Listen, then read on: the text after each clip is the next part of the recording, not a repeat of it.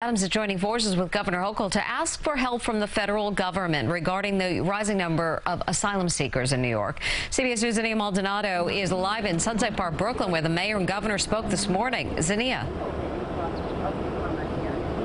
Well, Mary, both Governor Kathy Hochul and Mayor Eric Adams making a plea to the White House seeking more action when it comes to getting these expedited work permits for asylum seekers. They also called out the federal government, citing a lack of urgency to get these people to work as the state deals with a historic labor shortage.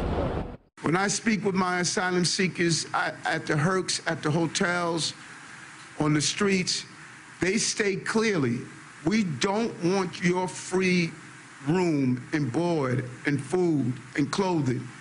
We want to work. Mayor Eric Adams, alongside Governor Kathy Hochul, stating expedited work permits are needed for the thousands of asylum seekers arriving to New York City on a weekly basis. The pair putting pressure on the White House to make it happen.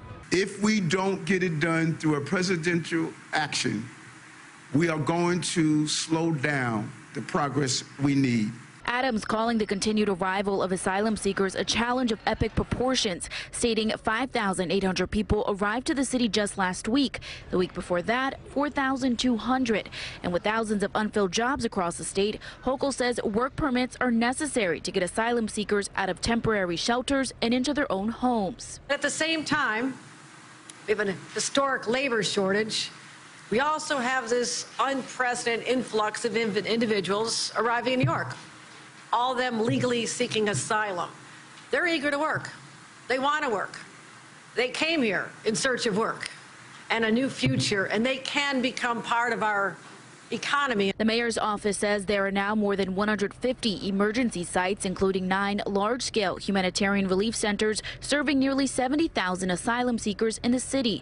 For those with approved asylum status, it could take anywhere from a couple of months to years before granted a work permit.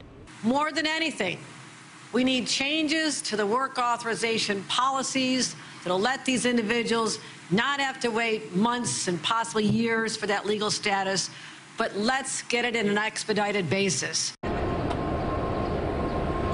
And Mayor Adams even pointing out right here in Industry City, there are hundreds of unfilled jobs that these asylum seekers could be taking advantage of if the federal government decides to step in.